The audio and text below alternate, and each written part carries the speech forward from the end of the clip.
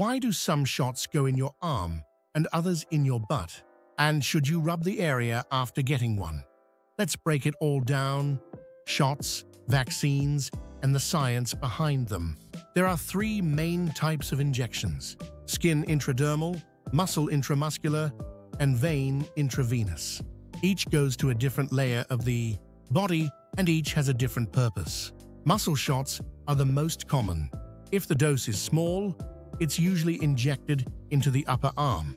If it's large, the buttocks are safer because they have more muscle volume. So, should you rub the area after a shot?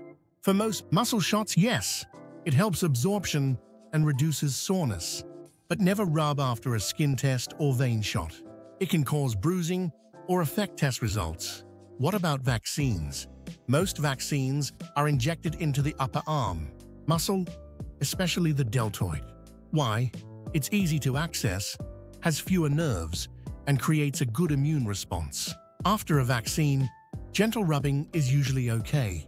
But some vaccines like mRNA might cause local swelling. So, if your doctor says don't rub, follow that advice. Shots may look simple, but there's real science behind where and how they're given. So next time, you'll know arm, butt, or vein, and whether to rub or not. Curiosity solved? Then like and subscribe for more.